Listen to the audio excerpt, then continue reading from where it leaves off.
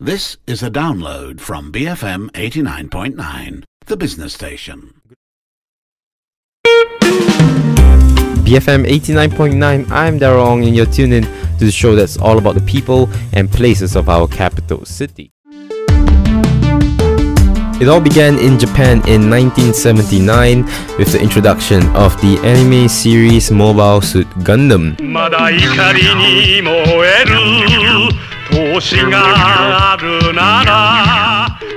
Following the anime's cancellation in 1980 came the introduction of robot kits named Gunpla, which is a combination of the words Gundam and plastic. Gunplas are model kits that depict the vehicles and characters of the fictional Gundam universe. Robot kits that eventually kicked off a whole subculture of its own, proving its sustainable popularity even to today. Despite the long-lasting popularity of Gundam models here, there hasn't been much avenues for Malaysian diehards to meet up and unite, but that all changed with the very first Malaysian Gundam Art Festival that took place recently.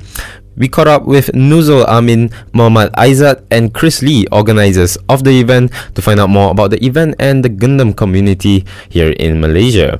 Gundam is started at 1979 in animation part. They started TV series, and starting from there, it's a very long history lah.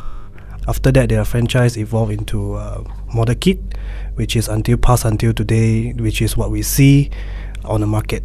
There's three main grade. One is HG, meaning high grade, MG, master grade, and PG is perfect grade. So depend on the model. HG is the cheapest one. The cheapest one you can get around 60 or 70 like that. Basically, you have to follow the manual that is inside the box.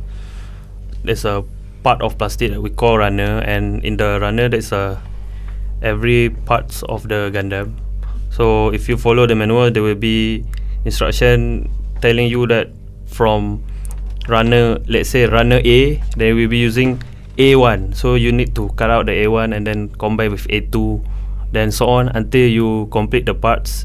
Depends on the skills. Normally for HG around 1 hour, 2 hours you can finish it. But then for PG or MG, you will take about 2-3 days to 2 weeks or 1 month, depend on your skills and your time.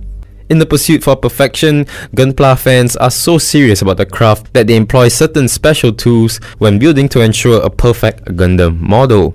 There's a basic tool, so because I'm more to building, so basic tool is cutters, sanding tools, hobby knife, which is quite in the beginning when you want to build and you're just a newcomer. This is the few basic tools.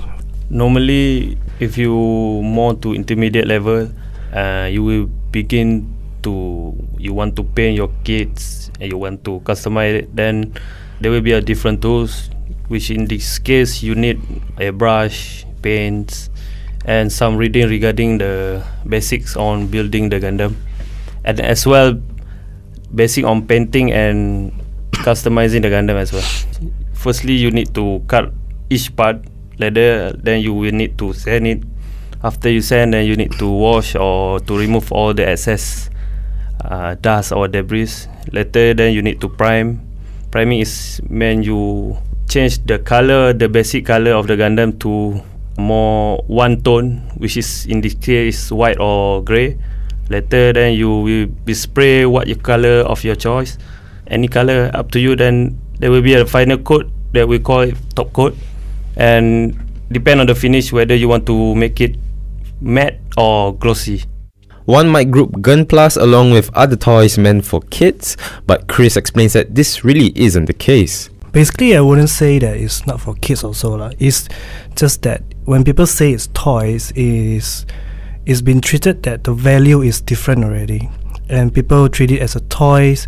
They buy it, they play it. But in Gundam or Gunpla culture, is we look it more into art, because Gunpla is also can test our patience.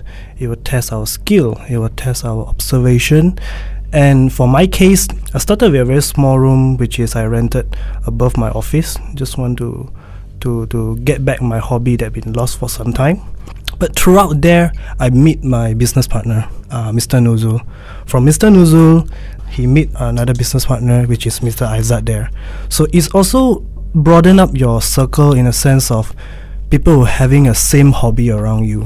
It create conversation, it create friendship, and it create relationship. Even though that's how we come up with MGAF from there also. That's why in this MGAF we look it as art. Gunpla is art.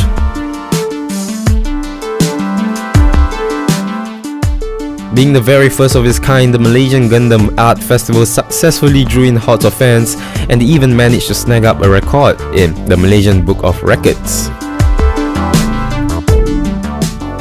Initially, the idea is we want to do something recognizable, something appreciation for the community, for the culture, and a platform for people to really come to show what they have, what they love, without having a stress of competition, without having the mentality that I come here, you have to compete with someone.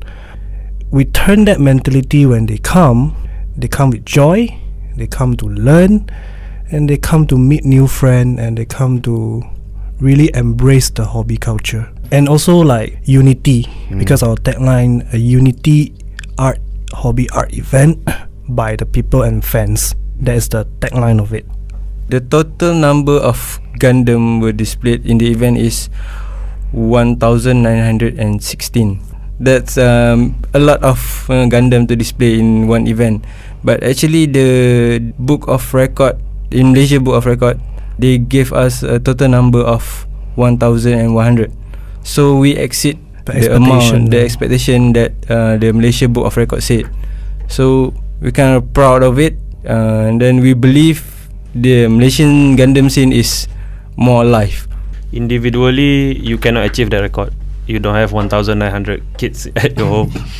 In that sense, we want to make it as a whole, as a community event. Then people can come and set up their kids, and we can achieve that records as a community, not as an individual. We target it as a unity event. In the event, there is a group from Kuantan, Johor, Sarawak, Seremban, Terengganu, Pulau Pinang. Normally we only see or interact with them in the Facebook, but then when you face to face with them, then you will make new friends and all the stuff. An event of this scale is sure to be incomplete without a few hiccups and challenges here and there. To me, the challenges is how to keep people's Gunpla in a very safe environment. So right now, because we are in the tight budget and there will be no chef or anything, just a table, they will be putting the caution line. So to achieve that, I personally want to thank our crew, because without them, it's very hard for us to maintain the security and the order of the event, because since the thing is the Gunpla is very fragile, and once you knock one down, and everything will be domino effect. So it's quite hard to actually stop the visitor from touching the kids. Oh yeah. That's why the security is the main issue. But then thank God there's nothing wrong, nothing fall down, nothing missing except for some skirt. There's a one small part.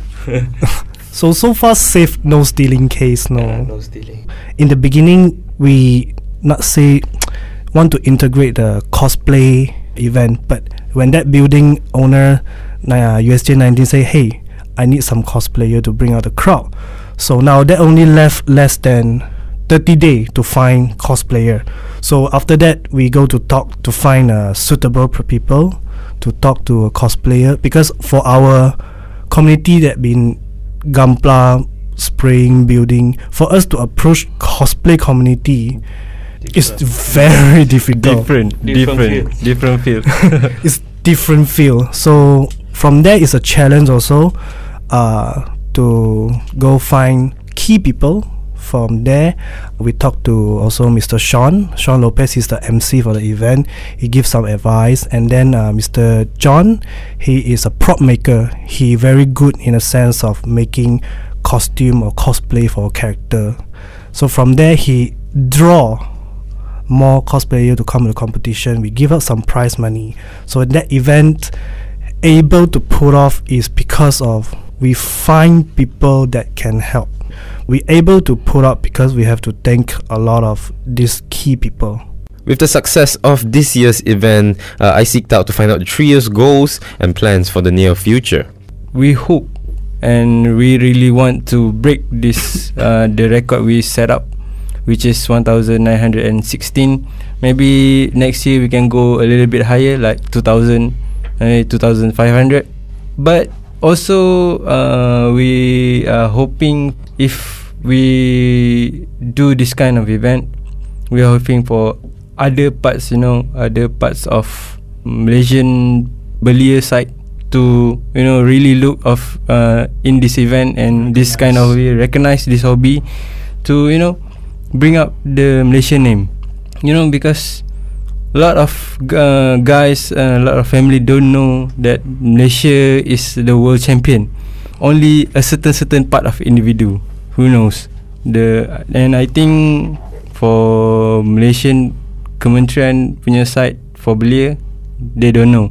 So we are hoping if in future this kind of group, this kind of government activity who for Belia can chip in and help to promote this kind of hobby. So like my friend said, we hope that the government sector, the youth punya ministry will recognize this hobby, and maybe like in Japan we will integrate in for school activity or what, because right now what I see is mostly from the sekolah swasta or the international school saja yang willing to recognize this kind of stuff and then make it as a formal club in their school. But then our kebangsaan punya school, government school, maybe they don't know, or we hope that for this kind of event we will open their eyes and make them realize, hey, what this kind of hobby is better than maybe like rompet or anything. That was Nuzul Amin, Muhammad Aizat and Chris Lee, organisers of the Malaysian Gundam Art Festival. To find out more about the event and about what they're up to, and to get in touch with the local community here in KL, just head over to www.gunplamalaysia.com.